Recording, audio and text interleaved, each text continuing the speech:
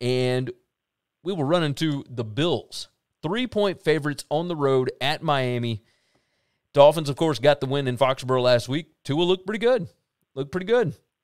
Josh Allen, however, on the other hand, not great. Not great at all. If you look at Football Outsiders, their head-to-head, Miami was just better across the board. And the Steelers played Josh Allen in a really different kind of way. They didn't really bring a lot of pressure on him. They played and tried to confuse him, and normally that does not work. It didn't work at all last year. If you didn't bring any kind of pressure, Josh Allen was going to eat you alive.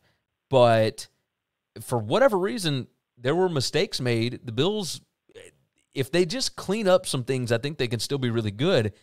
I don't know that Miami in early September is the place to do it. While Buffalo has won, I think, 5 straight over Miami, I'm going to take Miami right now to be able to get this thing done. I expect them to be able to cover the 3. And this thing is leaning towards going to Buffalo minus 3.5. It's not there yet. It's still sitting at 3. But the way that the juice is moving, that's what it looks like it's going to move to. I'm going to take the Dolphins here as the underdog. Them at home, I fully expect them to be able to get a win here. Can't see the Bills starting off 0-2.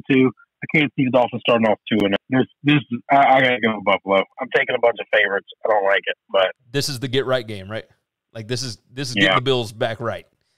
Yeah, okay. Here's what I'm trying to do. I'm trying to not overreact to week 1. If I thought you were good in week 1, I'm still gonna think you're good now. I don't care what I saw. If I thought you were bad, I still think you're bad. If I thought you were mediocre, I'm still gonna think you're mediocre. I need more of a sample size before I start changing the way I think.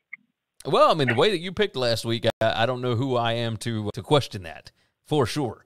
Thanks for listening to the Winning Cures Everything podcast. The website is winningcureseverything.com, and if you want to connect with us, we're on Twitter, @GaryWCE, @ChrisB.